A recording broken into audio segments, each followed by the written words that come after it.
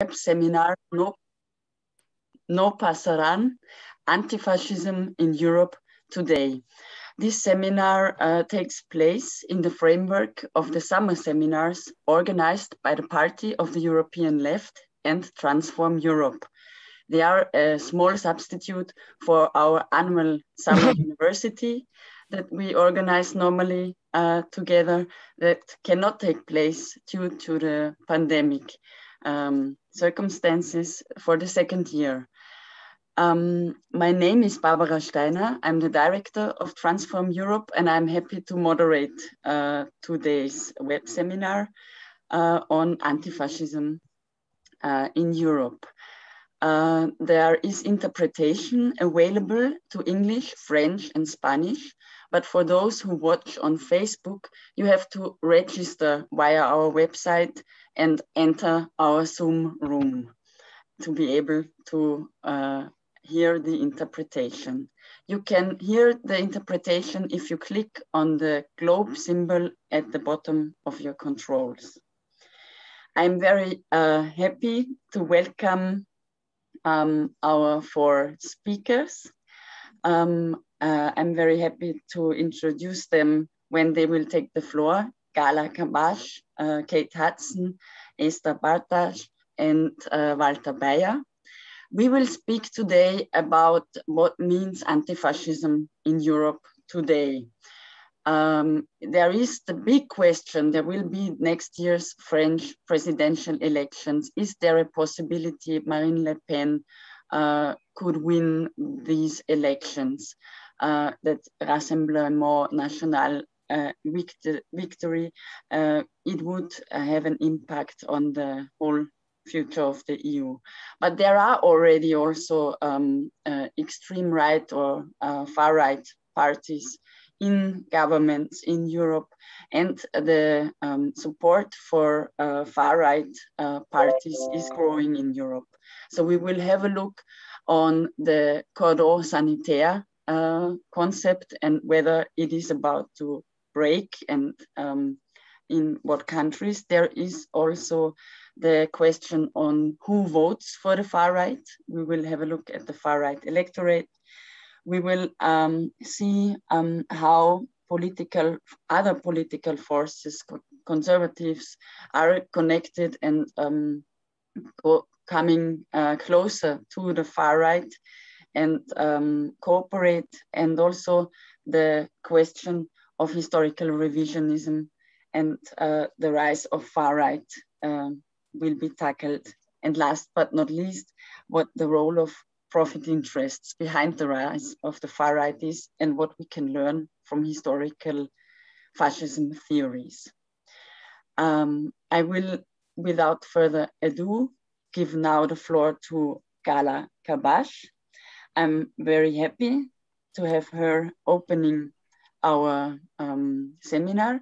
Gala is a researcher at Espace Marx, the French member of Transform Europe. And she's the facilitator of the working group on strategies against the far right in Transform Europe. Gala, the floor is yours. Hello, everyone. Thank you, Barbara, for this introduction. I would like to thank the EL and Transform staff for organizing this great event. I'm very happy to be there with you today. Just like in other countries, the situation in France regarding the rise of the far right is quite alarming. Many events could and should call for our attention as they attest the situation, from the recent assault of young people watching the football game by the radical far-right activists in the street of Lyon, to recurring police brutality and racism, to draft legislation that pretend to act against terrorism, but actually target and stigmatize Muslim people. But some people would argue that these are all unrelated events and that the Republican spirit will stop again the French nation to be ruled by a far-right president. Well, a recent poll published in March 2021 in the French newspaper Le Journal du Dimanche, indicates a possibility of Marine Le Pen winning the next presidential election.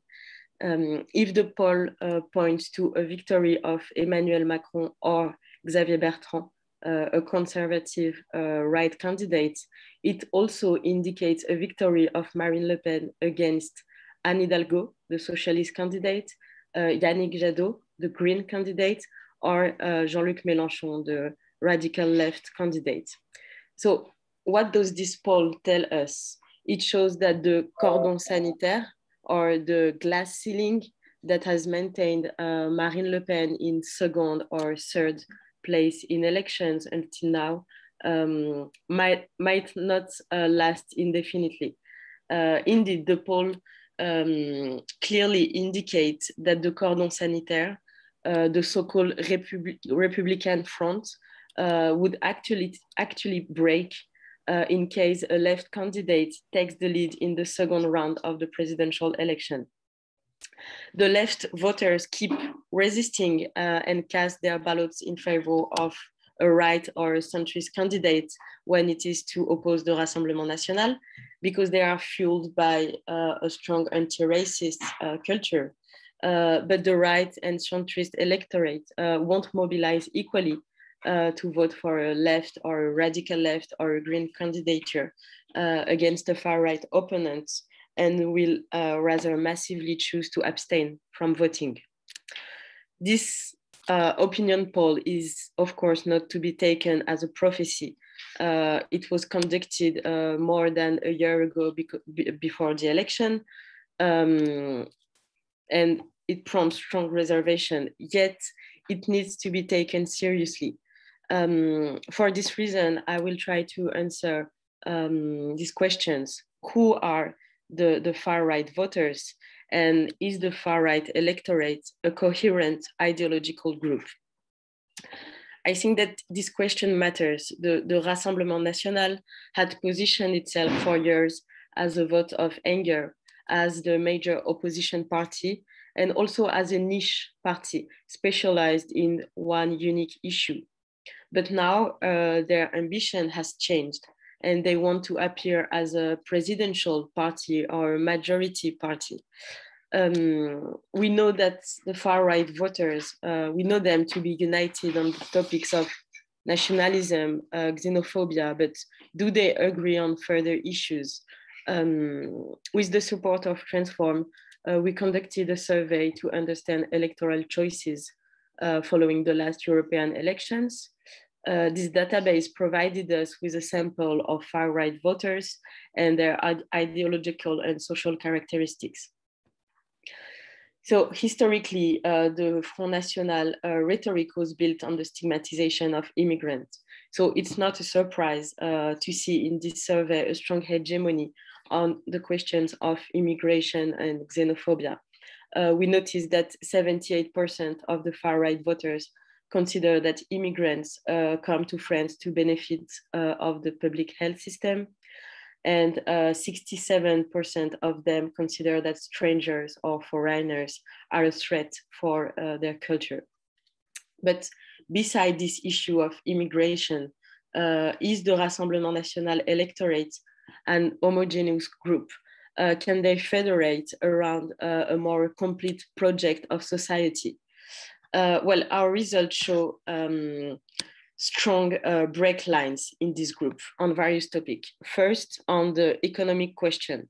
We know that the far-right voters, we know them to be divided between a liberal group inherited from the anti-communist ideology of Jean-Marie Le Pen, with a program claiming for more privatization and reproaching the state to be too wasteful. And another group that would accord to the Marine Le Pen 2012 twist on economic propositions. She developed a rhetoric based on a subversion of the class struggle, shifting from the conflict between capital and labor to a conflict between the smalls and the bigs. These populist propositions were to be found also in the 2017 program, with proposition of exiting the euro. So we are seeing in the survey signs of these oppositions. For example, the far-right voters are split on the question of the state intervention, with a part of them very in favor and another part strongly opposed. But what also struck us is that the far-right voters is the electoral group who has the highest rate of indifference regarding these topics, in spite of their centrality in the elaboration of a project of society. These divisions are not only on the economic issue, they are also to be seen in the cultural matters. Their positions on, for example, same-sex marriage are also very contradictory. The way the Rassemblement National addresses the LGBTQ plus community shows a clear attempt to reach some fragile balance that yet proved successful. Although the party was known to be homophobic in the past, it now displays a greater degree of tolerance toward sexual minorities. And that's also the reason why Marine Le Pen didn't take part in the huge demonstrations against same-sex marriage, where all the right was present. But we have the intuition that her electorate remains undivided precisely because of the lack of position on this issue within the party, since we see in our result a clear disagreement on this topic in the same way for the economic questions. So the hegemony of the far right on the issue of security, immigration, gives the Rassemblement National strong electoral opportunities, especially since these topics are at the heart of the general debate. But if the Rassemblement National wants to be more than an opposition party, and they want to be more than this, they will have to take position on other issues. And these divisions are to be seen by the left as strategic opportunities to take advantage of these ideological divisions of the far-right voters.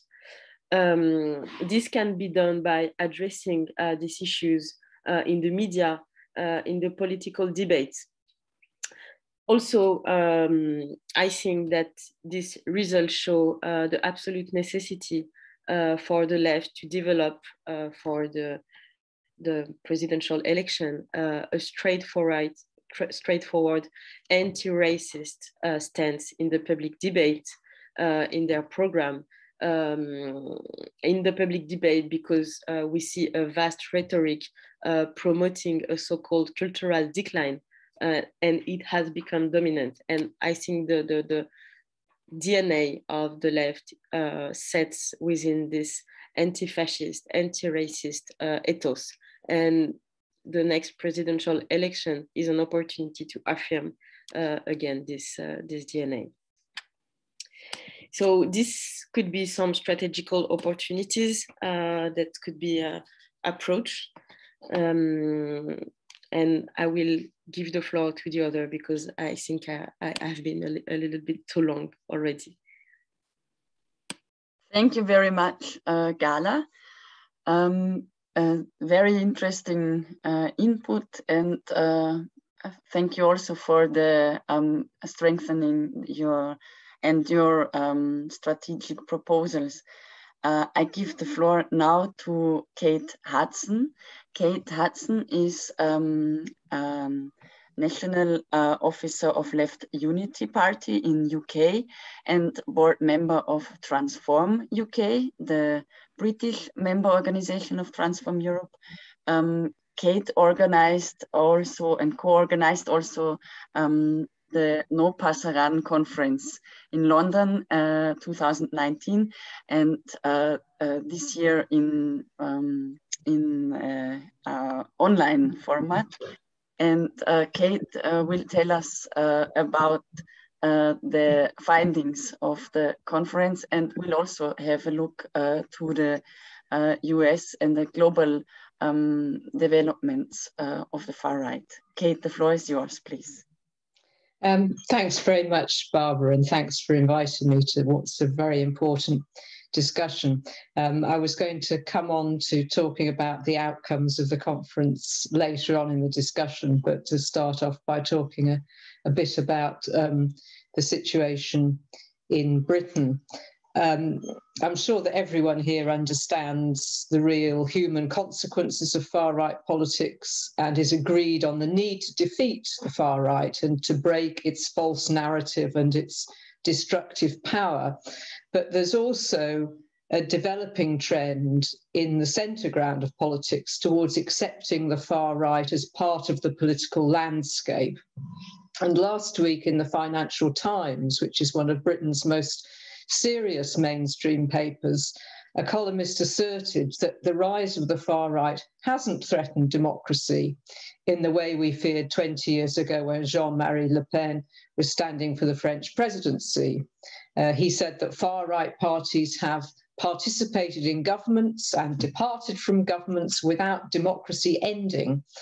So the idea here is that the far right can be accommodated and that democracy safely adapts around it. This approach, of course, is absolutely wrong, not least because the presence of far-right forces in the political arena has meant that their ideas have permeated the mainstream and are being taken up by supposedly centrist parties. Indeed, the political centre of gravity overall has moved to the right, shaped by the agenda of the far right. So I'd like to just look quickly at Britain as an example of this. Until very recently, Britain had not had a far-right party with any significant support. The Brexit referendum enabled a huge upsurge in extreme nationalism, xenophobia, and reactionary views. Immigrants were blamed for all the ills faced by ordinary people rather than the neoliberal economic policies that were actually to blame. So the Brexit Party emerged as a vehicle for the expression of what was essentially hate politics. But it never made any headway in electoral terms, partly because of Britain's first past the post electoral system, but also because the anti-immigrant nationalist agenda was adopted by the Conservative Party under a new right-wing leader, Boris Johnson. The situation was also interesting in Britain at that time because a left alternative was receiving significant support in the form of Jeremy Corbyn. The wave of support for radical left parties in Europe at that time found its outlet in Britain through the Labour Party. The Corbyn-led Labour Party attempted to break from the neoliberalism that so many social democratic parties had adopted, which had helped create the conditions for the surge in support of the far right, and which was largely responsible for their failure to present a political alternative to the far right. Now, as we know, he was defeated by a combination of hostility from the right wing of his own party, lies and media and establishment sabotage, including false allegations of anti-Semitism. But the result is that the Labour Party, under its new leadership, now also makes concessions to the far-right agenda, including anti-immigrant policies, and it fails to stand up to the government's attacks on democratic rights. And it's now a regular feature to see the Labour leader backed by the British flag, playing on the nationalist surge whipped up by Brexit. And in areas where Labour has lost working class votes to the Conservatives, on nationalist or anti-immigrant grounds, it makes no attempt to present an alternative vision of what a more just and equal society could be like. Instead, it makes concessions to the far-right narrative. So this is not an acceptable absorption of far-right ideas within a flexible democratic system where democracy maintains the upper hand.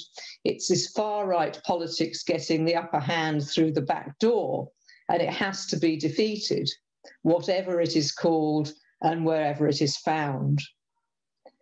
In rejecting the idea that the far-right can be made acceptable when it's part of a democratic landscape, it's also important to note that when far-right parties rule alone, rather than in coalition, their record is deeply shocking and unacceptable. A look at both Hungary and Poland make that very clear. And it's surprising that these have not met with more opposition internationally. Last week's French regional elections showed some interesting patterns. The Rassemblement National failed to win any regions, and Macron's En Marche did badly. The mainstream Republican right and the left coalitions, including the Socialist Party, did well. Le Pen's party stood a chance in the French southeast region, but she was defeated by an alliance of rival parties that formed a Republican front against the RN. This included the withdrawal of the Socialist Party and left-wing alliance candidate, which prevented the far right taking the region. And of course, what Gala has just been outlining is really important in this regard. There has been some discussion recently about the future of the Cordon sanitaire against the far right, which appears to have been successful in southeastern France. But it seems to hold in some areas, some parts of Europe, but not others. And there are currently indications in both directions more widely in Europe. So, for example, in March of this year, the majority of parties in the Catalan parliament signed a Cordon sanitaire against Vox, an agreement to refuse to work or cooperate with the far-right party. However, in a recent article in the Transform UK journal, Fabian Figueiredo has explained how the Cordon sanitaire has fallen in Portugal, with parties of the Portuguese right making a national agreement with the new far-right Chega party to secure future government majorities. While electoral arrangements can be useful to prevent far-right victories, the extent of the problem, the political problem, requires political solutions. We're facing a political force that has many different manifestations and expressions, and the left needs to make its anti-fascist work a top priority. And Barbara, I'll conclude there, but hope to be able to add more in the next round about what No Pasarán conference will be doing and other suggestions and feedback that came out of the previous conferences. Thank you very much. Thank you very much, Kate, for these interesting insights and overview. And yes, we will have a second round where we will talk about also concrete proposals and strategies.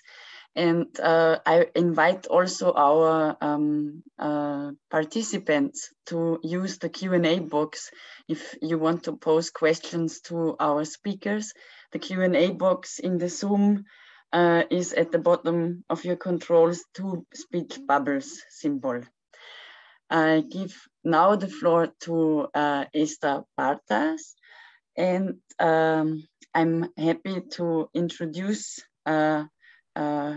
She is currently a Marie Curie Research Fellow at the Hannah Arendt Institute for Totalitarianism Research at TU Dresden, and she is Associate Professor at Edward Lorand University of Budapest. Her main research field is the post-war social history of Eastern Europe, with an emphasis on labor history. Currently, she is engaged in a research which focuses on the newly formed industrial working class and right-wing populism in East Germany and Hungary. Esther, the floor is yours. Thank you very much for, first of all, for the opportunity to speak here. And I would like to build on a bit or elaborate a bit on what both Gala and Kate already mentioned. One is the refocus on Eastern Europe, basically with countries such as Hungary and Poland, where we can, I think we can rightfully state that right-wing or far right-wing parties have been already in power for a while, and the other issue, which is my recent research, is the behavior of the workers, the industrial working class, And of course, here I would like to mention that it is not a novel discovery, of course, that the left, lost partly this class. And I would like to just to cite Didier Eribon's Return to Reims, who studied in France how in his city, which used to be a stronghold for the French Communist Party, became the workers became the supporters of the National Front. That was the first, or maybe one of the first famous books. And then David, before Eastern Europe, I can cite David Ost and, for instance, Don Kalb. David Ost argued in 2005 that the workers felt betrayed by the neoliberal intelligentsia and neoliberal capitalism, and therefore they turned away from the left liberal coalition and they switched to the support of Kaczynski. I am trying to give a very wide context about the Eastern Europe and Hungary, and then build in my own research with the workers. In the Hungarian case, I would like to cite to briefly focus on the economic, political, and ideological cultural spheres. Concerning economic spheres, I cite the recent research of Gábor Scheiring or Adam Fabry or Attila Antal, who argued that in Eastern Europe, authoritarianism made a coalition with neoliberalism. And in fact, they argued and they demonstrated with statistics that Orban, for instance, Orban is a very good friend of great multinational companies, especially German automotive industries. And basically, is in rhetorics, he is very much anti-neoliberal, but in politics, he in fact supports neoliberal policies. Then concerning politics, Orban was very successful at the beginning to unite from the central left to the far right. Everything which is anti-communist and anti-liberal,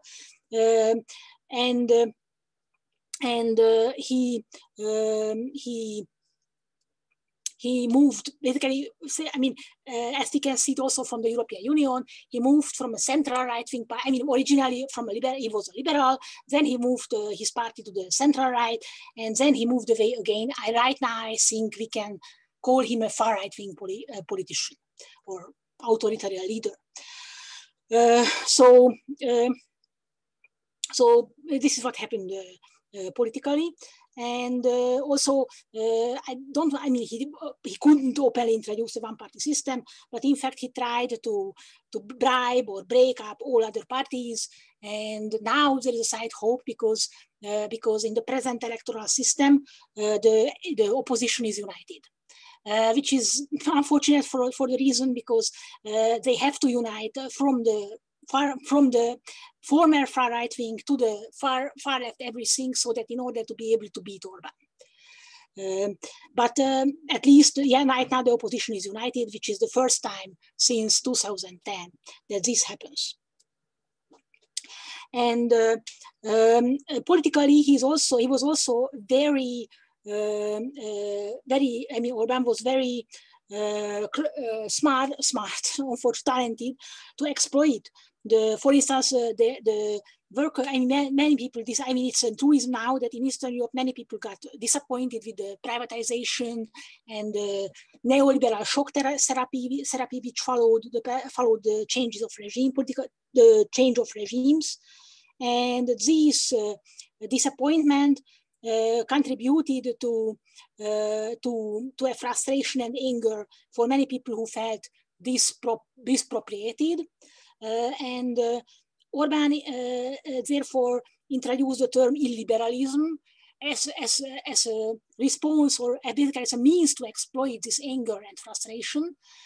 Since many, in my own research, basically, I interviewed workers both in Eastern Germany and Hungary in the year 2000, in 2002, 2003, and later on some 16 years later. And even workers who spoke at the beginning of the 2000s in Hungary were all very bitter about the changes of regimes, because they felt that their standard of living declined, their factory declined, and the old working class communities got disintegrated, and they all expressed a deep disappointment with the changes of regimes. And Orbán was very, very keen on, very talented to exploit these feelings. Then concerning the cultural ideological spheres, here, basically, I don't want to say he didn't use, because here it's very interesting, because after the changes of regimes, both the liberals and Orbán's party were agreed on on a strong anti-communism. And basically, I mean, and anti-fascism survived for a while, but again, there is a new memory of politics in which attempt is made to criminalize Soviet Union as such, to make a parallel between Soviet Union and Nazi Germany, even with the argument that after all, the Nazi Germany was a bit better, and basically focus on isolate Holocaust from the global context. So still, I mean, still preserve the memory of Holocaust, but separate it from the global context. And again, I use the term coined by Margit Freischmidt and Peter Herwig, mainstreaming the extreme. It was an article which they wrote together, and here they argued that, and here I would like to prove it with my own research, that whereas at the beginning of 2000s, workers were obviously, I mean, they might have harbored anti-Roma or other racist sentiments, but they did not mention it openly. Whereas in the Nobel research, younger workers, they were very keen on using these culturalist essentialist arguments against migrants, especially against Roma people, and even in group discussions. So they wanted to stress that they belong to the majority society. There was no longer shame about this. And using all the stereotypes like welfare-dependent gypsies, gypsy crime, and so on, and other culturalist arguments. To conclude, just one sentence, the conclusion, I mean, even Gabor Schering's research confirmed this, because in his book, in his recent book, there is a whole chapter focusing on his own working class research, that the workers basically in Eastern, I think this can be generalized to the whole Eastern Europe, but certainly in the Hungarian case, we have strong evidence that workers, I mean, the class category has become so much discredited and criminalized that no longer workers identify as workers or blue-collar workers or class or whatever. So they have no other means to express their belonging to the majority society than these cultural essentialist agreements that they are Hungarians, they are good, they are non-gypsies, they are white people, and so they are not migrants, and so on and so on. And one very last question that I address in one sentence is the family issue. I think here my own research suggested that even under state socialism, in spite of all efforts of the Communist Party to increase gender equality, Hungary remained a very conservative country in many ways. And basically, our communist leader Kadar made a concession to this family, the centrality of the old-fashioned conservative family. And in fact, Orbán exploits again these traditionally conservative and patriarchic family and gender roles and models. For instance, the recent law against the criminalization of LGBTQ, I think it can be also interpreted as a means, first of all, to divide the opposition, and second, to appeal to this old tradition of many Hungarians' deeply ingrained conservative and patriarchal feelings. Thank you very much. Thank you very much, Esther, for this interesting insight to the Hungarian reality and political landscape, and pointing out also some general points and observations on the far right. We will come back in a second round, I guess, in the discussion also to many points you made. I give now the floor to Walter Bayer. He holds a doctorate in economy, was national chairman of the Communist Party of Austria from 1994 to 2006, and he was an editor of the Austrian weekly Volksstimme, and from 2007 until 2020 has been the political coordinator of the network Transform Europe. Walter, the floor is yours. Thank you, Barbara. When preparing this contribution, I remembered the sigh of relief after the European elections of 2019. Indeed, the far-right parties underperformed the general expectations. Commentators took comfort in the fact that the dramatic losses suffered by the conservatives and social democrats were compensated by liberals and the Greens, so everything seemed under control. After the victory of Emmanuel Macron at the French presidential elections over Marine Le Pen that happened in 2017, and with this result of the European elections, it seemed that the soar of the far right had been broken. However, the hardcore right around Le Pen, Salvini, and the German AfD managed, though, to put together a group of 73 MEPs out of 711, a fact which again could be comfortably explained as the result of the merging with the other far-right group, Europe of Freedom and Direct Democracy. Unfortunately, the qualitative aspect of the merger had been hardly noticed. In fact, it did not mean only a consolidation in organizational terms, which means a unified group with a unified leadership, but also the ideological victory of the hardcore of the former European Nation and Freedom Group. What happened since then, in only a couple of words. The Brexit, whatever else it means, it has demonstrated the vulnerability of European integration in the face of nationalistic populism. In various countries, and this was already mentioned, the so-called Cordon sanitaire collapsed, and parties of the far right managed to become respected coalition partners, preferably of conservative parties. And even in the cases where they failed drastically because of corruption and or of incompetence, as it was the case in Austria, they managed to recover after a short period of time, thus demonstrating that their fate does not depend on their practical achievements, but rather on the support of big media and the general ideological climate, which has shifted so drastically towards the right. Meanwhile, the right national governments in Poland and Hungary attack not only domestically liberal democracy, human rights of minorities, and women's equality, but manage increasingly to hijack the European agenda as they have succeeded with regard to migration and border politics.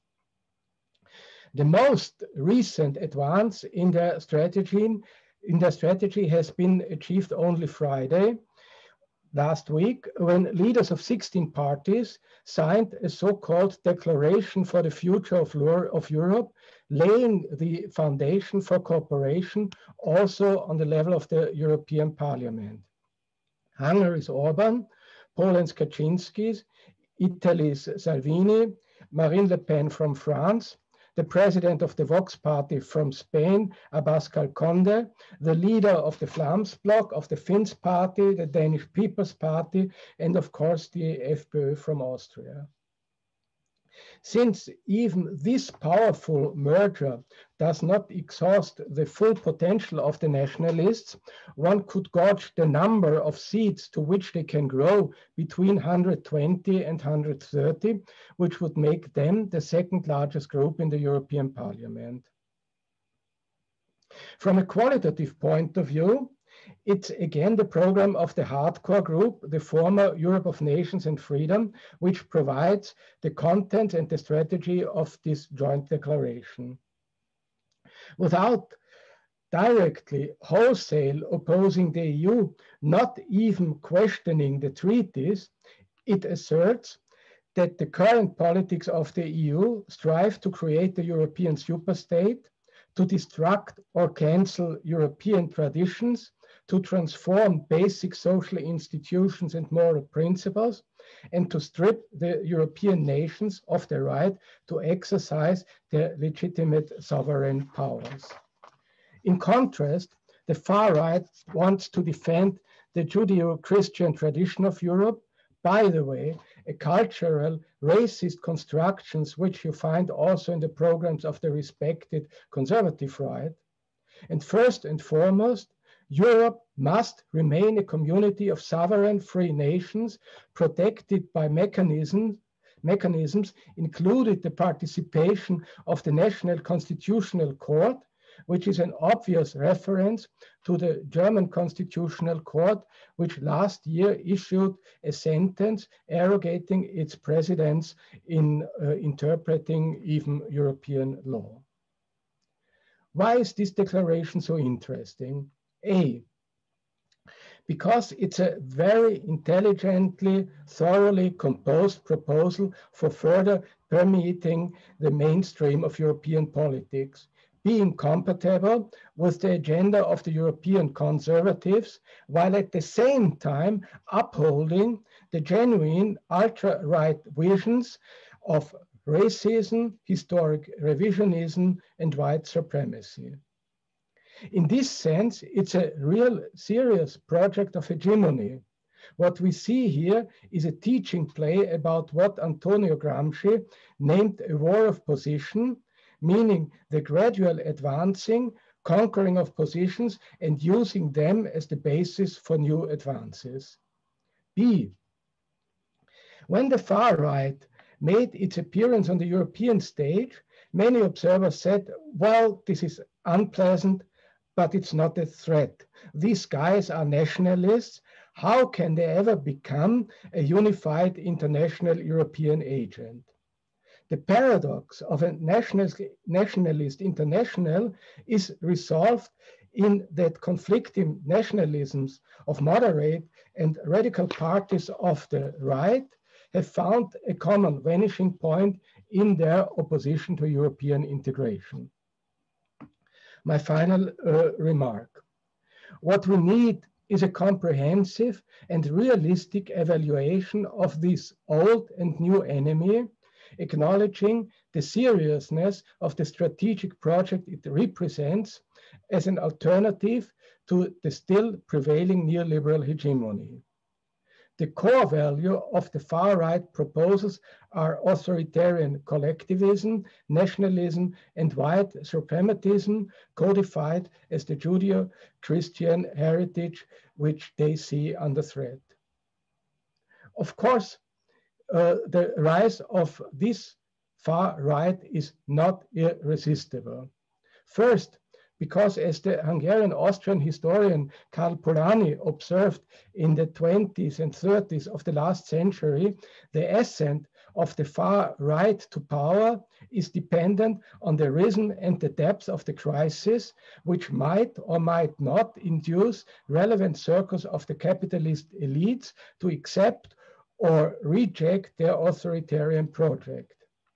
Second, because it still has to compete with neoliberalism, which by no means is powerless and also tries to adapt to the crisis, e.g., for example, by integrating or creating new parties or integrating parties like the Greens in its governing system. Thirdly and foremost, it depends on the socialist left. Of course, the socialist left competes with the far right in elections. Yet this is far from being enough. The critical point is to understand that authoritarian neoliberalism and neo-fascism are not pathological phenomena emerging from the lower classes, but rather the expression of the decaying ideology of neoliberalism. That means we are not only competing on the level of institutionalized politics, but also on the intellectual and cultural level in interpreting the crisis. And this has, of course, a European dimension. It's obvious that the European Union cannot continue in a neoliberal and undemocratic way. What is the alternative? Do we want a Europe torn apart through competing nationalisms? Do we want a Europe based on the idea of white supremacy, competing with other superpowers militarily and allying with white supremacists in the United States, with closed borders, ignoring or downplaying the ecological crisis? Or do we want a progressive, a democratic and solidaristic Europe, which concept needs still to be drawn up and agreed among the parties of the left, the trade unions, and the ecological and social movements?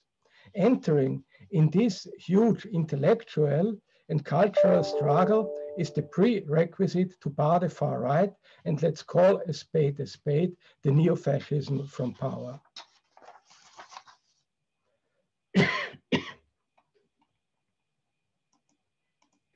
Thank you very much, Walter, for this comprehensive and interesting overview and also insights to the new developments on the European level and the European Union's far-right parties, and also the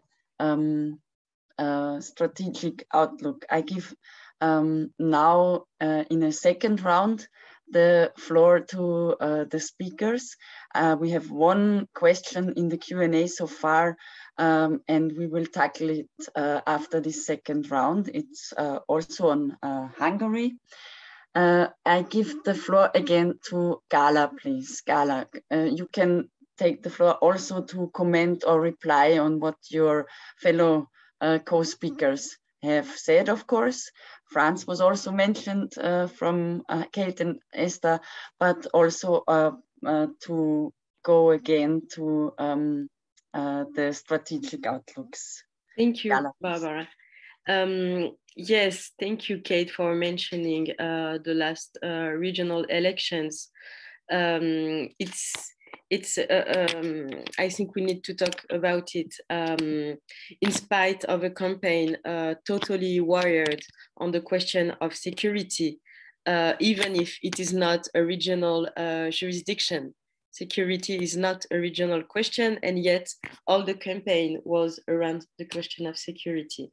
In spite of this campaign that could have made the Rassemblement National in a very good position, they have lost more than half of their voters compared to the last regional elections. This year they had around 3 million voters, and in 2015 around 6 million. So the question would be, is it a sign of a decline of the far right, or is it just a loss of mobilization? The participation rate was not higher than 32%, and the far right voters are not known to be strongly mobilized at the presidential elections and less to other elections. So this question is important. And also, as Walter and Kate mentioned, this bad result for the far right can't make us deny the cultural victory of many of the far-right thematics, such as nationalism. This cultural victory is to be seen, of course, in the media, but it's also to be seen in the left camp, where some political leaders adopt nationalist rhetoric, such as Manuel Valls, of course, not a very good example because he's very special, but Manuel Valls has a very dangerous image of immigrants, a very dangerous image of Muslim, and he is from the Socialist Party. So there's not any more complex of adopting nationalist rhetoric and chasing for the far-right votes, even in the left, is something that is happening. So this, in my opinion, testify of the far-right cultural victory.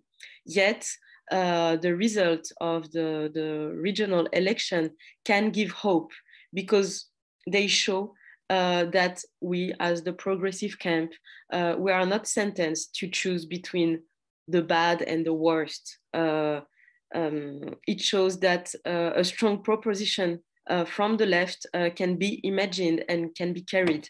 And we don't have to live in this duality between liberal and far right. So this I would like to end on this touch of hope for this election. Regarding the strategic opportunities and to fight this cultural fight that they operate with very, very solid basis. I remember 2 years ago, it was a conference of the right. So really the part between the liberal right and the far right. And it was led by Marion Maréchal Le Pen, the niece of Marine Le Pen, and was gathering all these people from the business business parts, political, mediatic, a very scary coalition.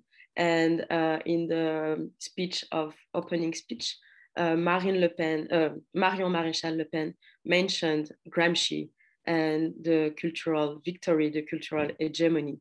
They are in this strategy and they operate it with success. She has a school, they have very good positions within the media. So we have to fight them on the same field.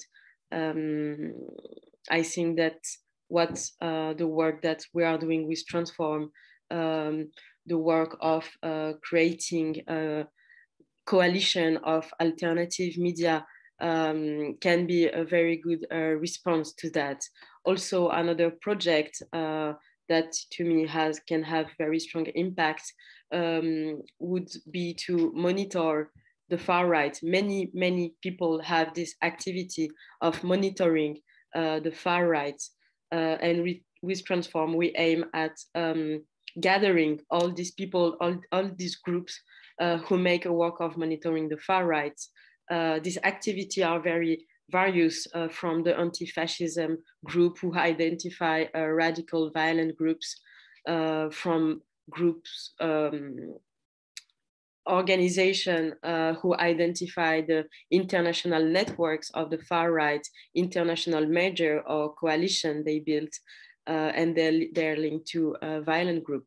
As Transform, I think we would love to help to propose to join forces by proposing a platform for all these people to meet, to exchange practices and centralize information. Also about what Walter mentioned, to have a working group on the far right MEP group activity to have strong arguments on the liberal policies that they vote for, be very aware of every vote the MEP International Far Right group work on the European Assembly. So this, in my opinion, would have strong impact, and I would be very happy to work with all the people who who have this monitoring activity, very important monitoring activity. Thank you. Thank you very much, Gala.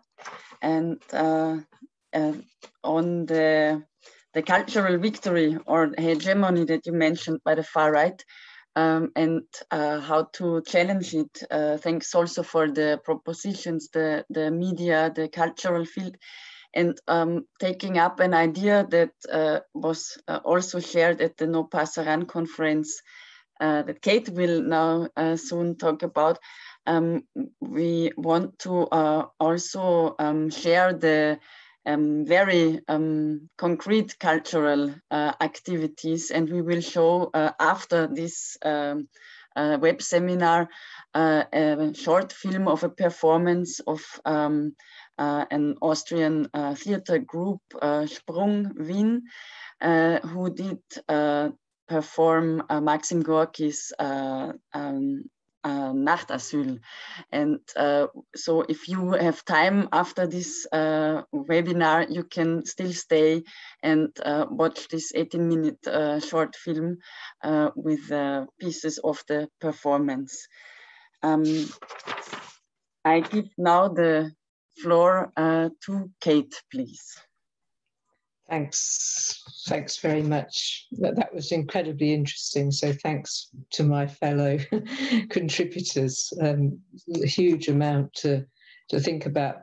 As Barbara mentioned, 2 years ago, we held a No Pasarán conference in London. We had major participation from across Europe. I think probably the largest delegation came from Hungary, in fact, Esther. We had many young people who at that time, 2 years ago, they were very, very involved in the protests that were going on there around education and so on.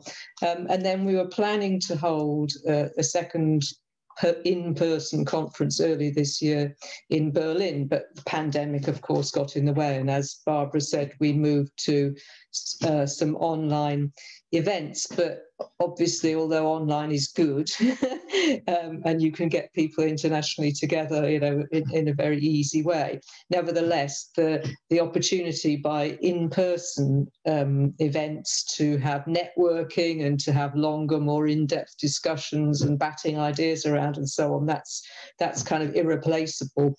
So we're very much hoping to have the Berlin event next spring. And in fact, tomorrow I've got a meeting with comrades from Die Linke to look at exactly where, when, and the programme and so on. So the working group, the Fighting the Far Right working group of the European Left Party is taking the lead on this, and Transform is obviously very supportive of the project. But if people have ideas or want to make suggestions, we're very open because there are so many different aspects to this. And in fact, that was one of the things that we really took out away from the London conference, that there are so many different levels on which the far right operates. And as we've said, it can be in government or on the street, and we've seen increasing violence and even terrorist actions from the far right. And the pro-Trump attack on the US Congress was only the most prominent example. So that kind of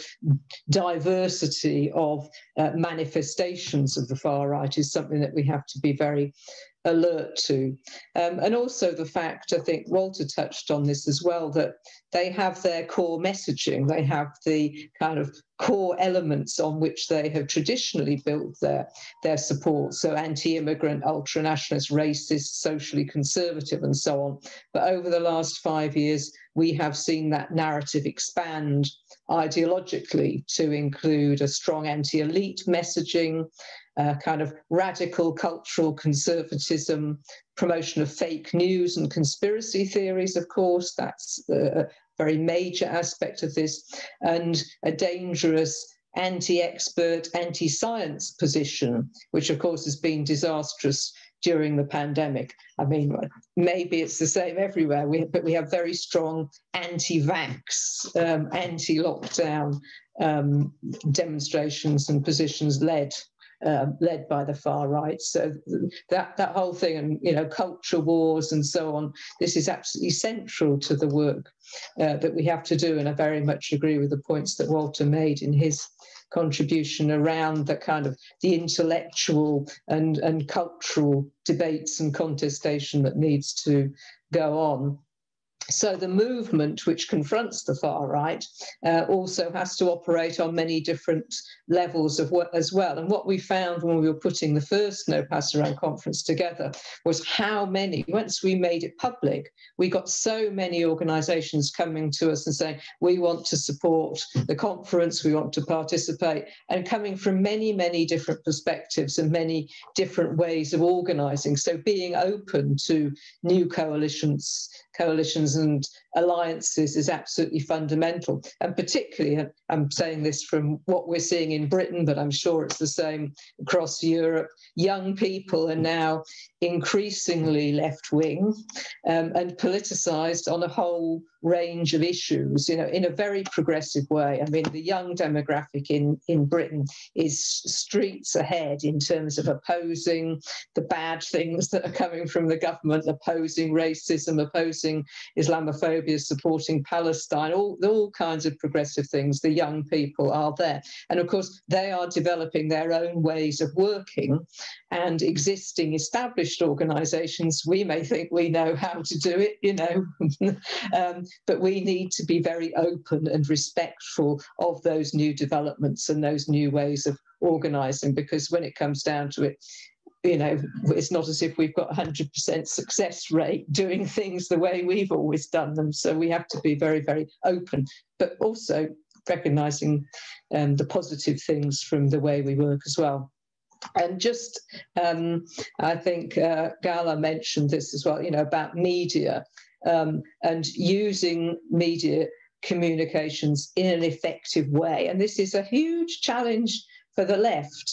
And in many cases, the far right is highly technologized, and social media is one of the chief vehicles for its political advance. It's far ahead, probably, of all of the left. I mean, maybe, you know, in the US, there's been better development around the progressive movement of the use of social media and comms technology and so on. But I mean, it's like we are 20 years behind, it seems to me, a lot of what the far right is doing in terms of social media. It needs to be discussed and developed as a matter of extreme urgency, because I think we do fantastic stuff. We have great meetings, really interesting debates, but it's like, it's not out there, you know, because we are not pushing it out there in effective ways, you know, not even at the most basic levels of social media. And I don't mean to be discourteous to anyone, because, you know, we have the same problem, probably worse in Britain than elsewhere, but it's something we really need to get ahead of. And then finally, Barbara, just to say, you know, about the internationalization of the far right. This is again something that the conference addressed really a lot. I mean, it took place during the Trump presidency 2 years ago, but nevertheless, the far right, in any case, has become increasingly internationalized. It's well funded and organized.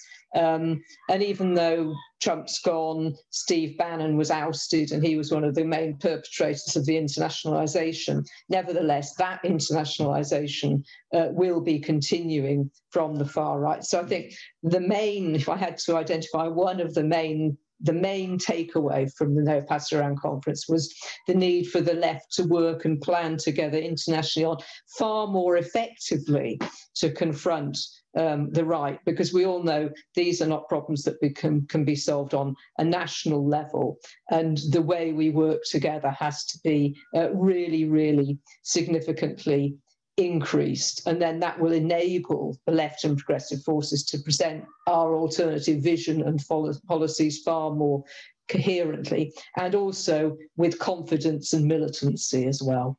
Thanks, Barbara. Thank you very much, Kate. And yeah, we're looking forward to the Berlin conference, and hope to meet then physical and exchange and analyze together and find common strategies there also. I give the floor now to Esther, please. Thank you very much. I fully agree with Gala and Kate in the points, especially the Gramsci's cultural hegemony. And I would like to add the Eastern European, maybe a bit Eastern European perspective, that now it can be, of course, contradicted, but I would argue that whereas in 1989, many Western left-wing thinkers or thought that not like with Fukuyama, that the end of history came, but certainly they expected some positive future for Eastern Europe and for the left. And in fact, now I think we can argue that the end of the Soviet Union was a blow to the global left in one way or another. So even so, of course, the really actually existing socialism was not the socialism which was originally envisaged. Still, with it, basically Europe's communist parties almost collapsed or weakened. The social democratic parties also lost support, and if you look at just the Eastern European countries, basically what is going on, maybe one of the most reactionary countries, Hungary, is the complete criminalization of all left. Not just anti-communism, but the criminalization of any left-wing ideas. So one thing that I would stress is to, of course, not to bless the actually existing socialism, but certainly get it to know much better and draw lessons from what has happened in Eastern Europe during these 70 or years in the Soviet Union.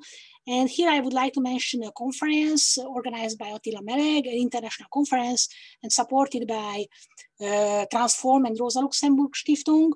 And this conference tried to explore the non-capitalist mixed economies. So not just the Stalinist type of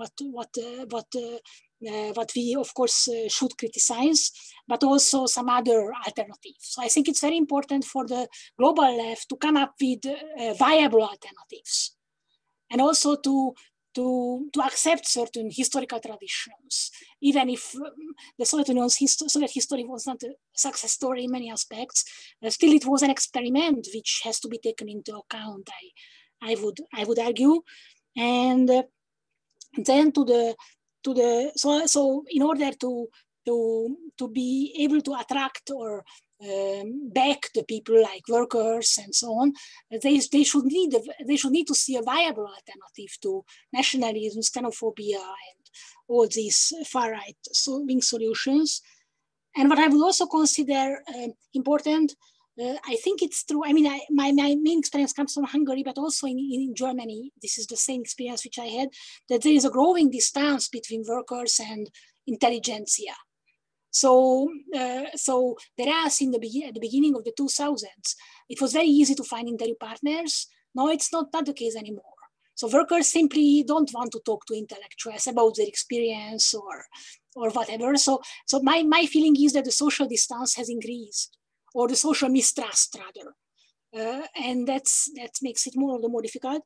And the third thing that I would argue is the what Kate already mentioned, the political education, the politische Bildung in German, that this used to be very important alongside the anti-fascist tradition. And now there is a global attack on against human capital, or against humanists in general, which you can see, like in England, in the UK, there are further cuts on the humanistic faculties.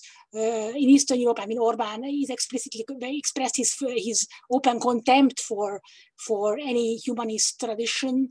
And concerning the anti-fascist tradition, it's again but something which should be back in mainstreamized, because it's again something that, whereas Holocaust is important for Europe, it is still becoming more and more ethnicized. Like it's possible for Orban to be a great friend of Netanyahu, even so at home he's playing a double card So a bit of anti-Semitic, but a bit of not, and also all that. And I think with the criminalization of the Soviet Union, the basis of this anti-fascist tradition has been weakened. Because whatever happened before and after, the Soviet Union was an ally of the Western powers. And it had a share on overcoming the Nazi Germany. And once the whole thing is questioned or weakened or whatever, I think it weakens the whole anti-fascist coalition and tradition. And I'm sorry, I got questions, but I must admit I don't speak French. So I don't understand the question, but it's, sorry. We will translate, Okay, our support translated it already, but I give the floor to Walter before, and then we come to the Q&A round. And I still ask all the participants, please use the Q&A box for any questions you might have. You can use any language you can use French, Spanish, and English, and our interpreters are so friendly to translate it. Walter, please. I think there are two dangers in this discussion. One is the underestimation of the problem. I follow this discussion now for almost 20 years, let's say 20 years. For example, when in 2014, the European Parliament was constituted, people said, well, they have 40 seats in the European Parliament. They are split in 3 groups. They never will be able to come up with a common agenda. Even then, if you counted together the number of seats who would be eligible for a far-right group in the European Parliament, you come almost to the same number of seats as now are supposed to join in the joint declaration. What does that mean? It means that, so to say, there always is a difference between the different levels of institutionalizing politics. The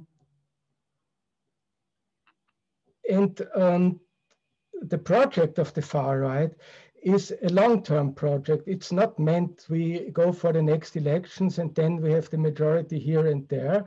It's meant for structurally, fundamentally change the content, the political, cultural, and social content of Europe, composed of nation states, and of the European Union, which is thought as being the combination of independent states.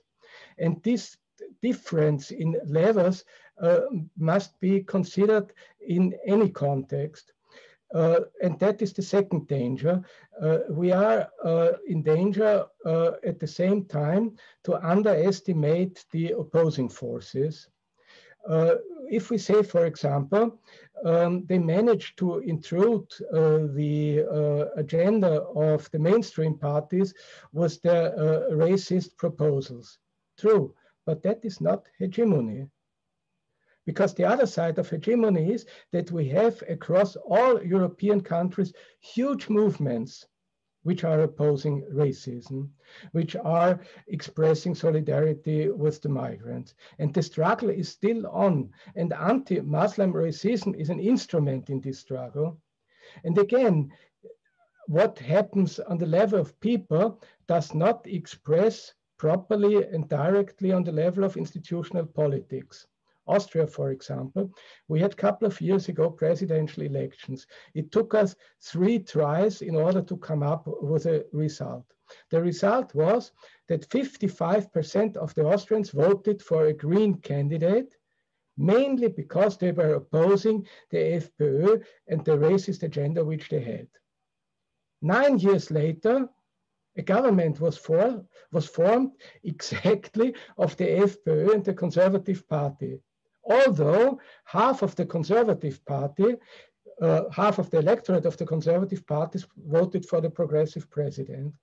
What does this tell us? It tells us that only half of the truth lies in what people vote for, and the other part of the truth lies in what the elites decide on behalf of the people. And I think we must understand this paradox of liberal parliamentary democracy. And the second message which I want to convey concerns the cultural and the intellectual field. I fully agree with Kate that, so to say, this anti-expert discourse now being promoted also by the pandemic and the anti-vax movements is important, I would say, not so much in terms of being part of the ideological message of the far-right parties, but in creating the breeding ground of irrationalism, which then is part of the new right instrument of shaping public consciousness.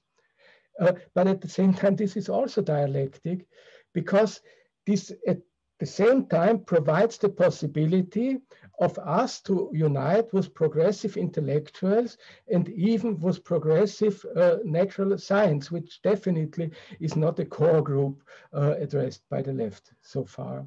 So in one word, I'm very happy that we now more apply Gramscian instruments in analyzing the problem. But if we do it, we must do it very precisely.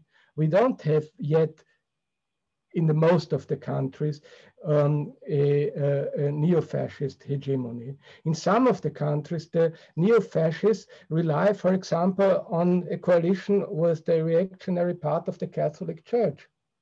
In other parts of Europe, the opposition against the far right is based on a mass sentiment within the Catholic Church that they don't want these anti-humanistic ideologies to prevail in their countries. So things are very complicated. There are chances, there are opportunities, but at the same time, it's a huge challenge for the left to come up not only with political proposal and political alternative, but also with a universalistic, cosmopolitan interpretation of the capitalist crisis of today.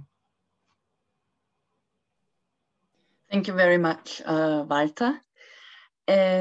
We have now two questions in the Q&A, and I might also add one or two questions. The first one goes to Esther. She asks about the Museum of Terrors that has been created since 2000 by Orban, and the the Liberty Place, Liberty Square, that falsified history. I think it's a square in Budapest in 2013. Could you tell a little bit about this and about your opinion on this? And I would have also a question to you, Esther, namely you mentioned the broad coalition against Orban that includes also the far right. Could you explain a little bit more on this also, please? Yeah, and maybe I come to the second question afterwards, which is also a very interesting question. Thank you very much. So to the terror house. Firstly, it is not unique in Hungary. In the Baltic states, similar terror houses were created.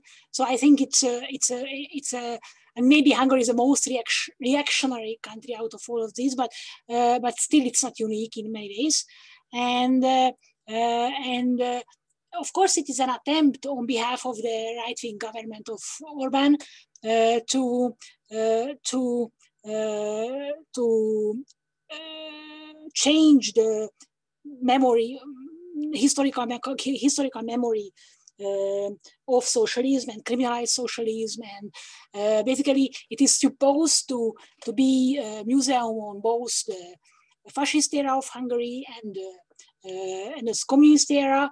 But basically, I think 1 or 2 rooms is devoted to the fascist, and all the rest is about for the communists. So it is quite telling. And there is even a scene when the fascists changes the clothes, and then they become communists. Yes, unfortunately, as said, it is part of a more general attempt to criminalize not only state socialism, but also the whole left. And why? I mean, there was not real resistance to that because I must admit that at that stage the liberals agreed with the far right, with the right wing at that time right wing policies of Orban, that the communists somehow should be forgotten or should be left out of the Hungarian historical memory. So therefore, they accepted this terror museum, and there was no real resistance to the construction.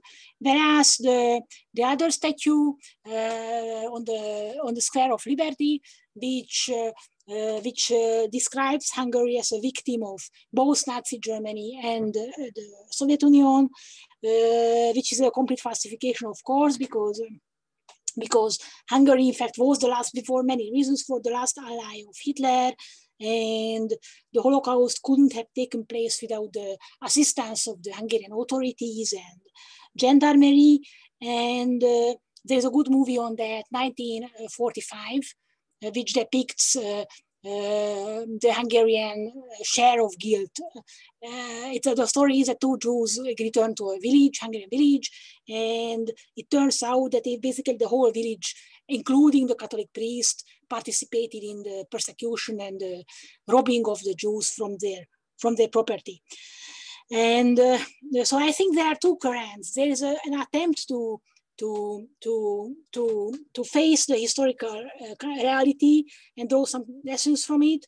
But the overall opinion of the government is that Hungary should be seen as a victim, yes, of both dictatorships, and thereby the Hungarian people are freed, liberated from the guilt. And of course, many people prefer this interpretation to the guilty or to facing with the truth. And so therefore, even so, there are intellectual attempts to unmask the historical truth. There is a strong attempt on behalf of this right-wing, conservative, and other forces, nationalistic forces, to whitewash Hungary's role in these tragic events, and basically reinterpret anti-fascism in many ways. The other question, so I said that Orban originally was liberal, supported by George Soros. Then in the 1994, 1994, he shifted his party from a left liberal to a center right, and in the recent years he moved to the far right. And there was as I said, Orban was originally central, called its party central right, and there was an even more nationalistic attempt starting from the early 90s, led by Csurka, the Party of Hungarian Justice and Life, which was openly anti-Semitic and collected the most nationalistic, most revisionist, most reactionary forces. At that time, Orban was not one of them, but later he changed, as said, and even in the 2006, this party was transformed to a younger force, the Better, that was the name. And at that time, they were even more nationalistic than Orban. But with the shift of Orban, of moving from the center right to the far right, Jobbik, in fact, became more tame. And now it is trying to be, to present itself as a moderate right-wing party. So basically, Orban succeeded to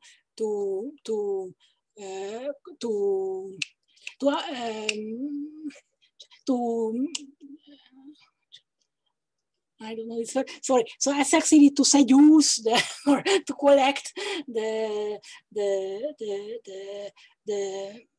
recruit these originally very far right-wing nationalists to his own camp. That's the story. Thank you, Esther. And you mentioned in your introduction that now there is a broad coalition against Fidesz being built. Yes, basically all forces starting from this Jobbik, which now presents itself as a moderate right-wing party, going to the discredited Socialist Party, which succeeded to lose lots of voters, and now they used to be ruling party in the past, and now I think they have less than 5%. So it is a very sad development. That's a Socialist Party. There's another so-called left-wing but neoliberal party led by Gyurcsány, which seems to be the most popular with 10-15%. And there is another party, a young, newly established party, Momentum, which is again neoliberal, but at least democratic. So calls itself democratic. So the left, the true left, has absolutely no, I mean, there are some parties, but they score less than 1%. Okay, thank you. Thank you for the insight and the explanation. And the second question we have from a participant, from Stephen Bantifo, is about the improvement of social conditions, whether they could dissolve the right movements.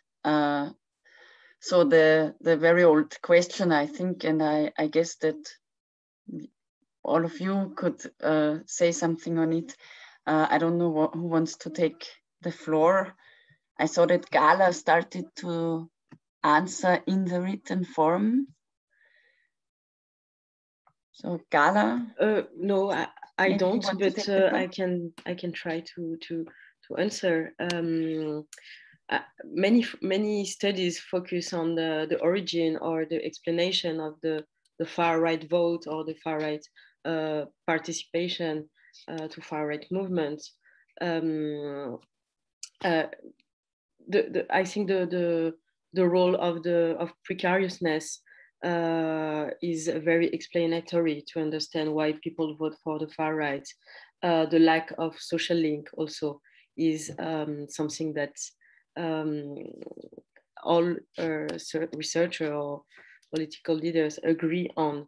The anomie remains a very explanatory characteristic of far-right voters, and therefore a strong state who would prevent vulnerable workers to fall into precarity, or a strong state who would prevent companies, liberal companies, to make a competition, stage a competition between a worker, French worker, national worker, and a cheaper or more flexible worker, immigrant worker. This is a narrative that the far right uses a lot, and it works since materialist conditions make this narrative believable, because people live this precarity and have this feeling of seeing their jobs stolen by immigrants. This narrative has a very strong penetration inside the working class, I think. Also, a state that would have this equal geographical implementation to prevent rural areas or suburban areas to have a huge lack of public services. Cities where the only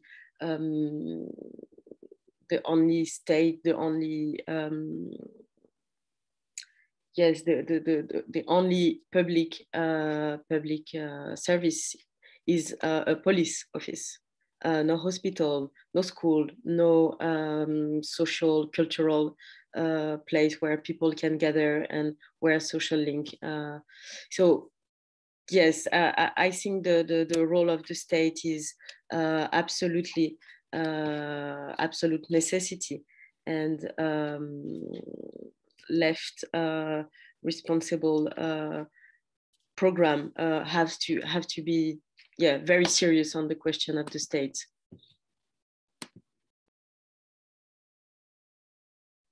Thank you, Gala. We have a third question, and thanks also to the interpreters for translating it. The question is, I would like to ask whether to counter the cultural hegemony of the right, which, as Walter mentioned, is not so uncontested and not so accepted yet, which is now seen throughout Europe. It is not necessary to start again from the composition of the class beyond wage labor, but without neglecting it. So I think this goes also in direction of the studies Espas Max did to look at the composition of the voters and the class composition of the voters of the right. I don't know, Gala, if you also want to take the floor on this, or if anyone else of the speakers. I can. Gala, yes. Give the floor to someone else. But yes, I think what I said before about the precariousness is very important. Actually, studies who try to focus here on the explanation of the far right could oppose materialist ones focus on the class condition that provoke this electoral choice, but they are facing strong difficulties since, as Esther mentioned, the left lost a huge part of the working class, and in order to not fall into the theory of the radical left electorate and far right electorate to be very similar, the materialist studies have to become more and more precise, and also with the transformation of work that is creating a very various experience of working. We see with the neoliberalism, it's in the territory of France, for example, the workers who was industrial workers are now they are transformed by the neoliberalism, and now the study has to have a strong precision, because we are more on the how to say the logistic field of work, and very often it's not very big companies, it's small companies, local companies, and the structure of the worker and the capitalist boss is very it's not the same how to say. I think the materialist approach remains very, very relevant to understand the far right votes, but it has to be so precise, because every worker has a different work experience, and yet it is difficult to seize which work experience provoke a far right vote. So this is the difficulty for materialist approach. The post-materialist approach focus on the vote as the expression of an emotion, so anger or scare. I think this approach are insufficient, because every vote has emotion, motivation, and taking the far right vote as the only vote who would be casted on emotion gives him this speciality that to me prevents to see that neoliberalism, capitalism produces materialist conditions that provoke this emotion, that provoke the fact of believing that immigrants are here to steal your work. So this emotional approach to me is failing to see the role of the economical structure and how it is shaped. Thank you very much. Walter, please. Yes, I think the key word in this context is interpretation. Because if you look at the working conditions which now emerge in today's capitalism, they are in many respects comparable to the working conditions of the 19th century. Without any social security, you can be dismissed from one day to the other. You cannot plan your future, neither you can plan the future of your kids. I mean, this precariousness, not only as a, so to say, an issue of social laws, but precariousness as a state of existence and a state of mind. That is what we then had, and what through 100 years struggle could be pushed back by decommodifying the working relations. But the problem to which I want to draw your attention is that in the 19th century, this state of precariousness created the labor movement and the socialist movement. So we must explain why at this time, at least for the moment, it seems to foster the far right and reactionary patterns of explanation. And here I think is the point of interpretation. We must be as honest to us as far as to say that the left interpretation, which by the way is not a narrative, which is an analysis, is sufficiently strong to convince people of an alternative. And that also concerns the issue of class. I mean, obviously there is a ruling class, but whenever there is a ruling class, there must be an exploited and a suppressed class. So why does the suppressed class perceive itself not as a class, but rather as a nation, as a religious community, as a neighborhood? And again, it's an issue of interpretation and of research.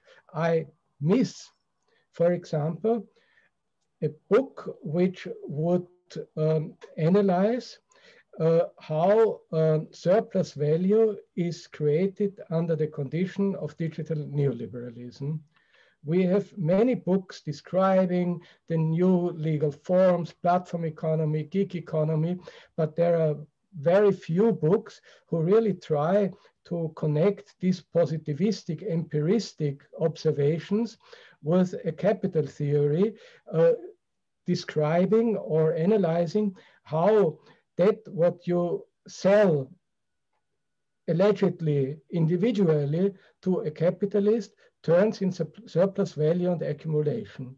But this is the precondition of developing class consciousness beyond the very different work experiences which people have and which are in the foreground and more or less push them into the direction of competition with one another.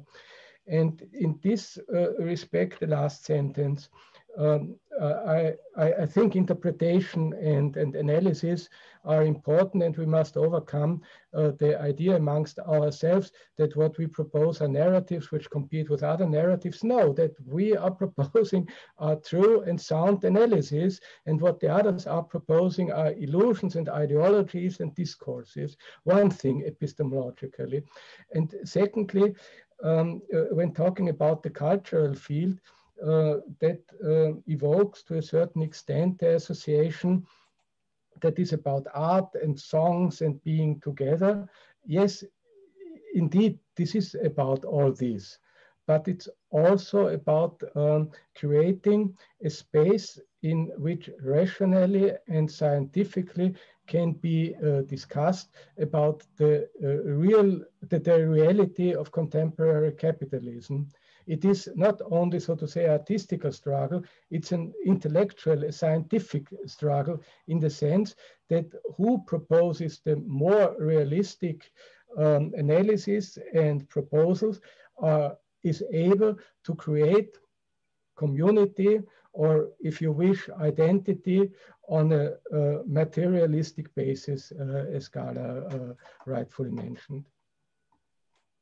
Thanks, Walter. I have now Kate and then Esther, please. Thanks, Barbara.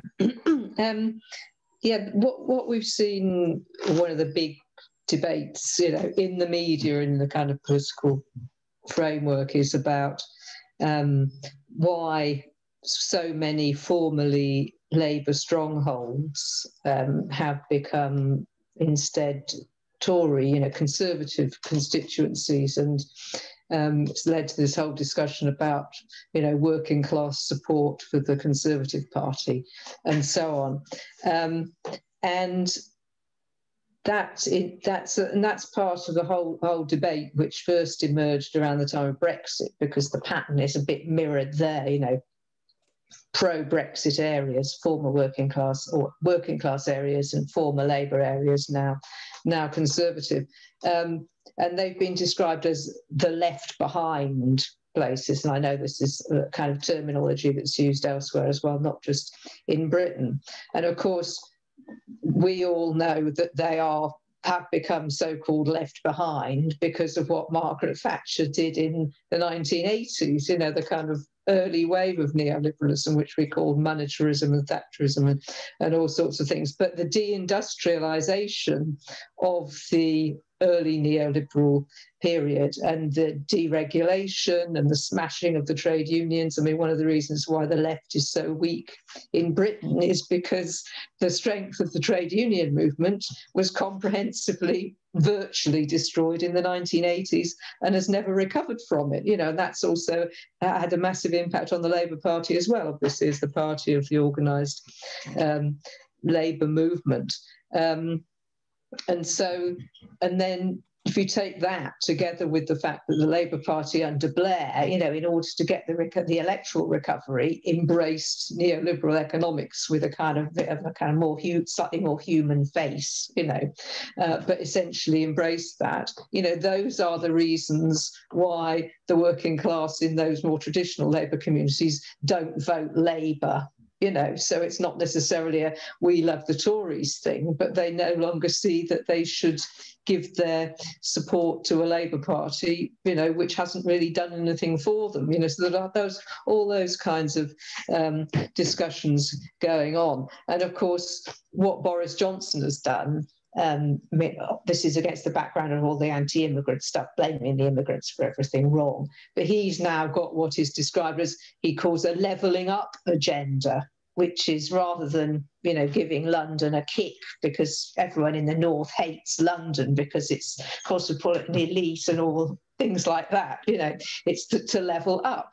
And this means infrastructure projects, and train lines and, new buildings and all that kind of stuff, which is all good, of course, but who makes the profits from those things? And there's been a whole thing about the corruption of the Conservative government and, from the pandemic, how their cronies make millions or billions out of, the kind of orders for things to do with the pandemic and health stuff and privatisation of our National Health Service via the pandemic and so on. But also those same cronies and corporations making profits out of the levelling up agenda. Meanwhile, as Walter referred to the gig economy, the precarious thing here, which we call the gig economy, that continues, of course, even though the state is doing these sort of welcome things, the gig economy continues. But of course, those most affected by the gig economy or participating in the gig economy are young people and migrant labour, so who are predisposed to be anti-Tory. And of course, a lot of Corbyn's main support came from that area as well. So it's a very interesting thing. I mean, I don't know if Isbas Marx has done work around the age demographic question, because here, but there's a kind of common sense understanding. I don't know whether it's borne out by figures or not. Well, I think it is actually, but it would be good to have more in-depth figures young people don't support the far right. They don't tend to support the conservatives. They tend to be anti-racist and all those things. And it's the older generations that are kind of trapped in this kind of nationalistic mindset, you know. And just to finally, Barbara, in terms of what Esther was saying, you know, about the equating, you know, fascism, communism with fascism and all that sort of thing. We've had that historical revisionism here for quite a long time, obviously. But what we do have now is kind of rehabilitating the idea of the empire. You know, enough of this, you know, bleeding heart liberalism stuff about, oh, we were bad. Now, well, actually, we did great things and we really helped them. And we should have more, you know, reinstate empires and colonialism in all these failed states and do them a favour. You know, it's part of the far right Boris Johnson type narrative, and it's absolutely nauseating, you know, and challenging that at a time when, as Esther rightly pointed out, you know, the liberal intelligentsia, left intelligentsia in our universities is under attack. You know, it's a challenge. Wow, thank you. Very interesting. Esther, please. I would like to just react to the question, original question, and then also to Kate and Walter. First, Kate, I'm very happy that in UK there is this tendency. Unfortunately, in Hungary, my own research seems to suggest that actually young workers are even more nationalistic than the older ones. So for younger intelligentsia is different, but yeah, it might be different. But yeah, younger workers definitely are more, even more anti-communist, more keen to support far right-wing positions than their older counterparts. And back to the questions, I think class is definitely a concept which should be reworked somehow, because of obviously, like the old Marxist idea has underwent many transformations and changes because of the different nature of the digital economy and digitalization and post-Fordism, or whatever we call it. Yes, I think that here there is a crucial intellectual task to find a class concept which fits this new era of still existing exploitation, or even more existing exploitation. But I would like to add one more dimension, which is the importance of community. Like the old left, all the circumstances, conditions reinforce the nature of communities. They live together, they went to work together, there were big factories with 10,000 workers, and now and with all of this enforce a certain sense of community, collectiveness, and this is reinforced by the research that the communist parties in Eastern Europe maintain this position artificially, upkept the old industries and so on and so on. And when the 1989 came, that was a shock for these old working class communities, that there was a disintegration outbreak and so on and so on. And even my Eastern German interview partners, who actually financially didn't lose out, on the contrary, they lived better than in the old times under Honecker. So they all reflected on the loss of the communal sense, that the life has become much more individualized. People are racing for the jobs, for the houses, for the whatever, and this old sense of community, collectivity, equality was lost. So they were very strong on that. Even so, many of them didn't like Honecker's regime, but they all reflected on this lost sense of community. And I think here comes an irrational point, which goes beyond surplus value and all that. Just consider the Nazi regime. I don't want to make historical parallels because it's a different era. But I think it's very important to argue not just the unemployment, but also that the Nazis reinforced the sense of communality with these work camps and nationality and all that. So they tried to bring back the idea of community in a very brutal way, but and so on. But still, like it's a very sad issue that Tönnies, who was he was not a non-Nazi and he was even kicked out by Nazis, but he has a very famous, interesting book, Gemeinschaft und Gesellschaft.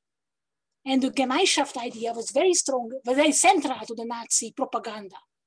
And it seems to me that at a certain point of history, this idea of Gemeinschaft, community, was more credible for many workers than the class, the communality of class, which the left tried to propagate.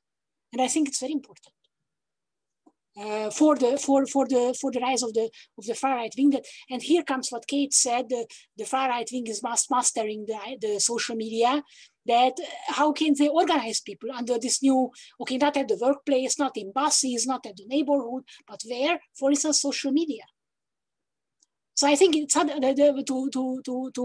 conclude, or to add to what else, it's not only whether intellectually we can, I mean, one task is to intellectually work out a new class concept, which is valid for today, but also to make it believable, to communicate it to the workers.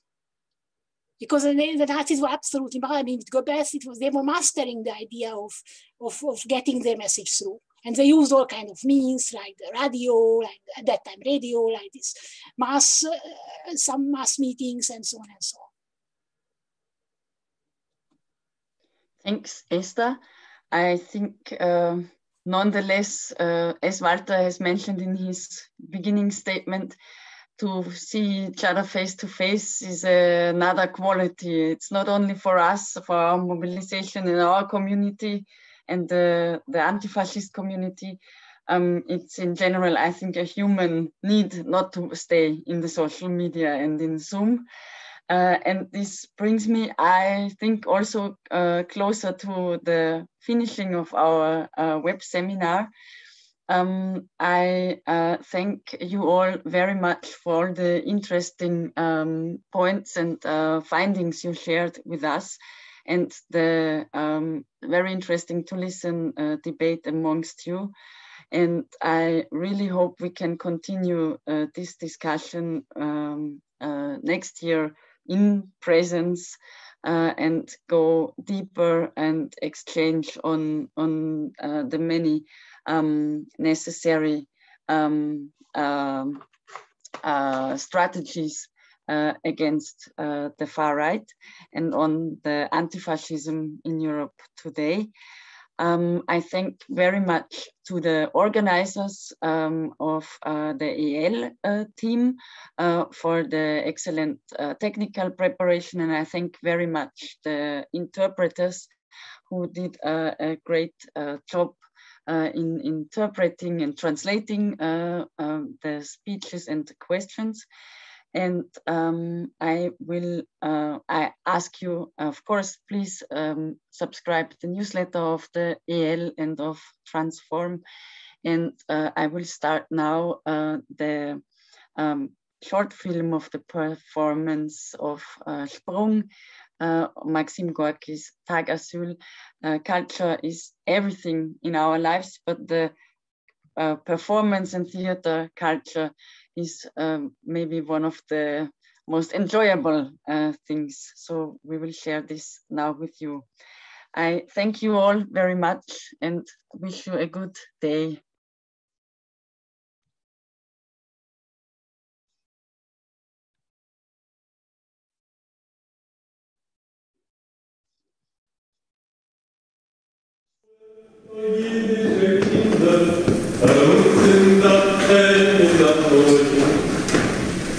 Immer besser Kranken, der Vater Blinder, das sollten Musik sein mit Freund. Immer mehr Kranken, der Vater Blinder,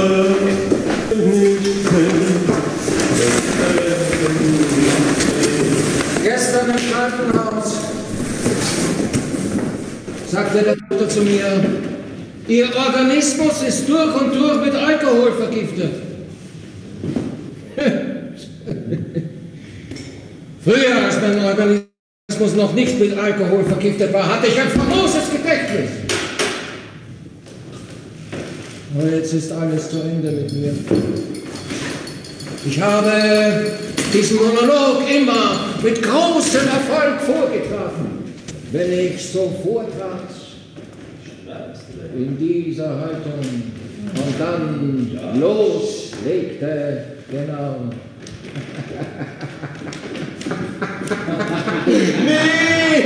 Nichts weiß ich mehr. Kein einziges Wort. Gestern im Krankenhaus sagte der Doktor zu mir, Ihr Organismus ist durch und durch mit Alkohol vergiftet. Früher, als mein Organismus noch nicht mit Alkohol vergiftet war, hatte ich ein famoses Gedächtnis. Voll vorgetragen. Unter frenetischem Applaus! Ihr wisst nicht, was das ist. Applaus, das ist wie Brandwein, verstehst du?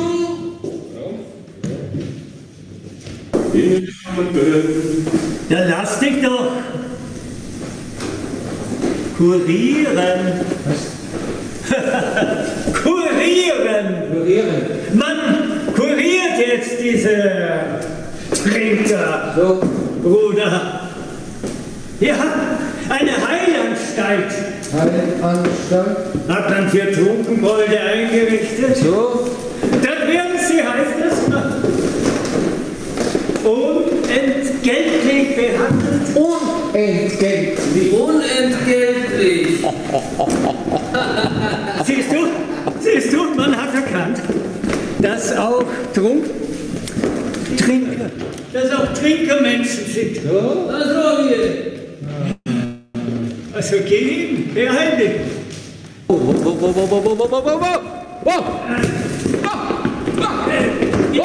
Nein. Stadt. Wo ist das? Ja, Stadt, ja? Merkwürdiger Name. Ja. Ich sage es dir noch nicht. Sag das mir noch. Ich sage es dir. Das gibt's doch nicht. Ich hatte so einen schönen Traum. Bitte? Ja. Ja? Ich träumte, Was denn? dass ich angelte. Ja. Und mit einem Mal saß mir so ein großer Blei am Haken. Nur im Traum gibt es solche Riesenkerle. Ich zieh ihn und hab Angst, dass die Schnur zerreißt. Und wie ich eben mit dem Handnetz zufassen will, mit einem Mal. Was gab? Gib mir einen Fünfer. Oder gib mir einen Zehner. Keine Ehre, kein Gewissen. Keine Ehre, kein Gewissen. Was soll ich sagen?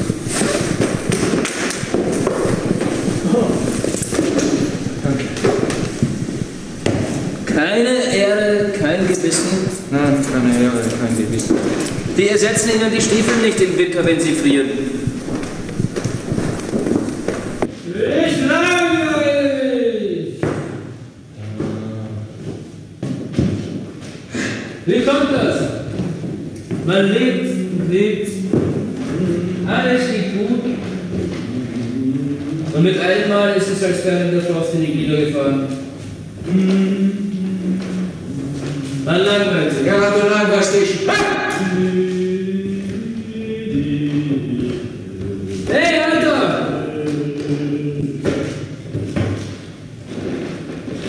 Meinst du mich? Ja, ich meine dich. Lass das singen. Ich dachte, dass ich sehr schön singe. Besonders gut. Ja, den Leuten gefällt's nicht. Das stimmt.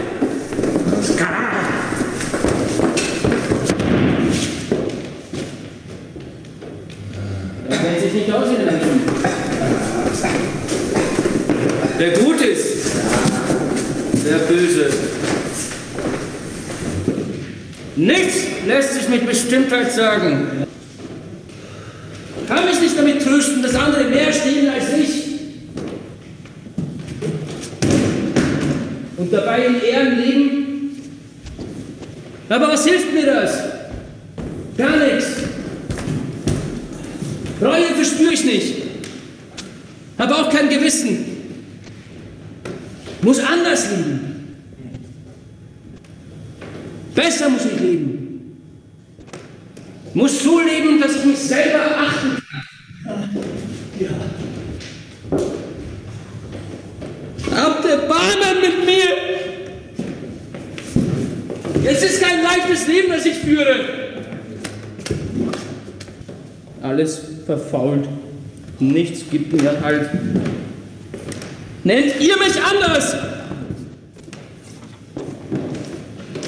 Nenn du mich anders.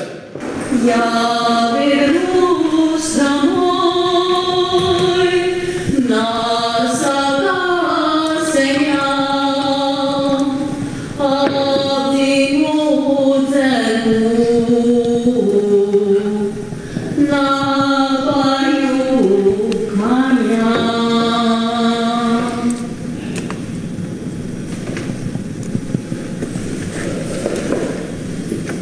Hast einen anderen Gefallen gefunden?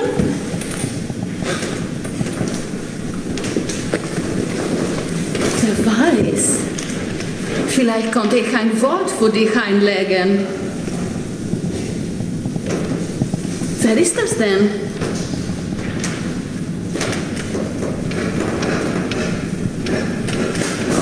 Verstell dich doch nicht. Ich sage es, wie es ist. Ich wollte dir nur sagen, du hast mich tief gekränkt. Mir nichts, dir nichts, hast mir einen Hieb versetzt. Wenige Peitsche. Sag das immer. Du lebst nicht. Und mit einem Mal. Du hast keine Seele. Eine Frau muss nicht meine Seele haben. Wir Männer, wir sind Tiere. Ja. Uns muss man erst anlernen. Zum Guten.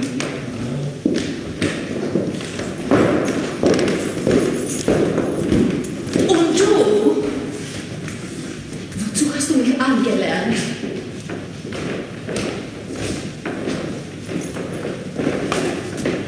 Was war? Das war.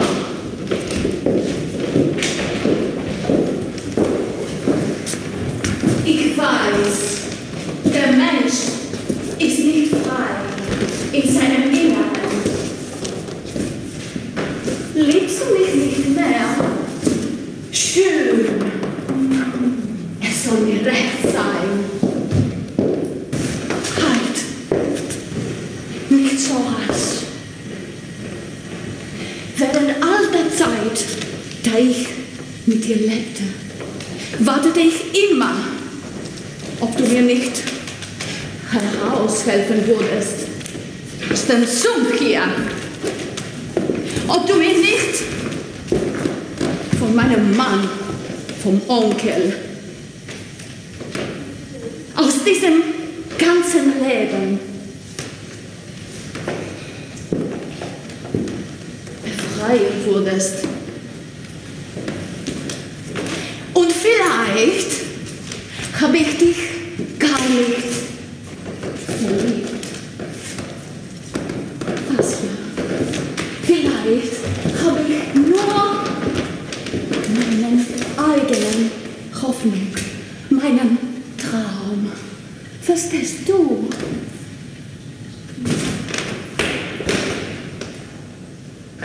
Ich habe immer gehofft,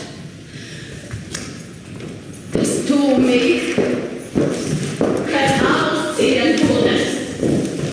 You are not mature enough to tell it how it is. Even that burden you leave to us children. I don't want your hope. I don't want you to be hopeful. I want you to panic. I want you to feel the fear I feel every day. And then I want you to act. I want you to act as you would in a crisis. I want you to act as if the house was on fire, because it is.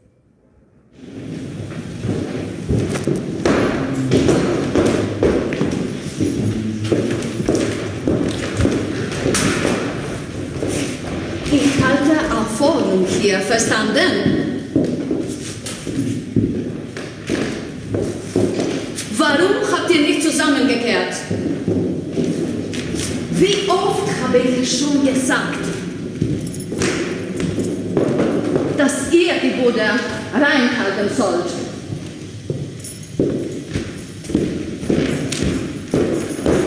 Der Schauspieler ist dran.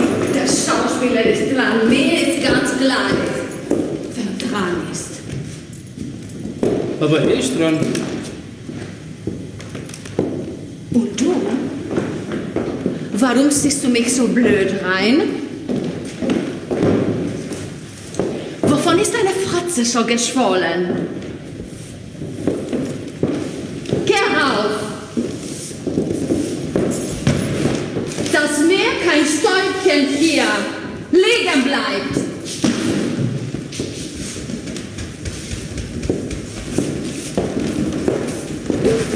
Überall liegt Schmutz! Zentimeter dick Schmutz! Nicht keiner! Ich halte auf Ordnung hier. Verstanden? Hört ihr? Wollt ihr Krieg? Ja. Krieg! Ja, dann sind wir Krieg. Wäre besser, mein Junge. Fort von hier! Krieg! Sag mal, Alter, wohin denn? Ja, wohin denn? Ja, geh nach Sibirien. Alter, Doch gar nicht!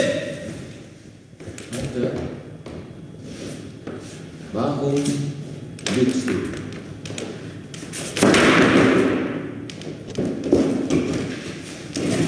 Aufgepasst, meine Damen und Herren! Es kommt Lev Nikolajewitsch Tolstoi. Jeder denkt daran, die Welt zu verändern, aber niemand denkt, sich selbst zu ändern. Die Stärke liegt im arbeitenden Volk. Wenn es sein Joch trägt, dann nur, weil es hypnotisiert ist. Roter Weg, grüß euch Genossen, haltet die Fäuste bereit. Haltet die roten Reihen geschlossen, dann ist der Tag nicht mehr weit. Kämpfen wir als Kommunisten, endlich in einer Front. Arbeitsbrüder, Sozialisten, Rotfront. Woher kommst du? Wer bist du? Ich Bist wohl ein Bilder.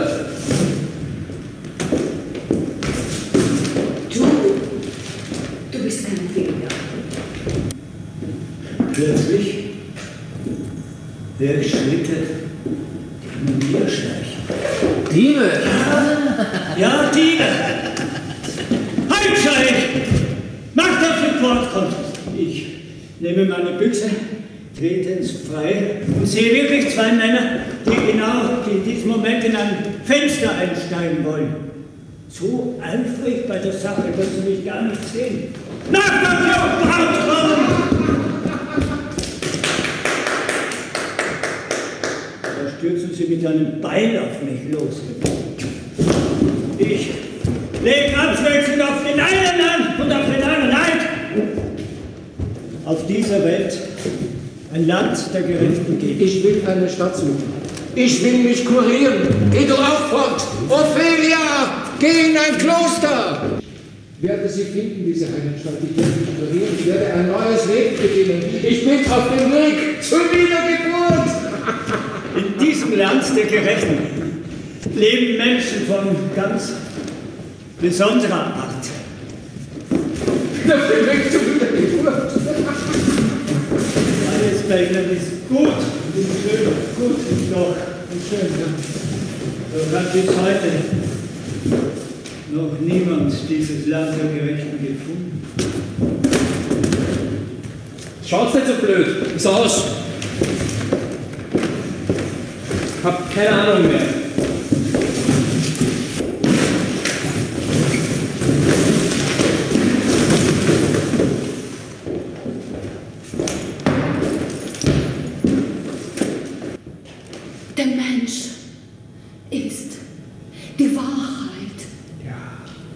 Der Mensch trägt selbst die Kosten.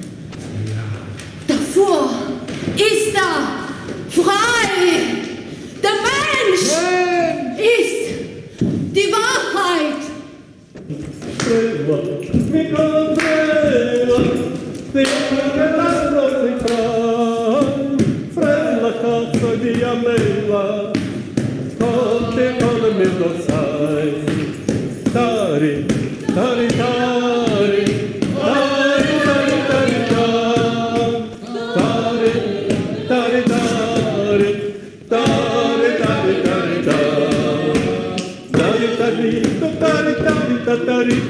Da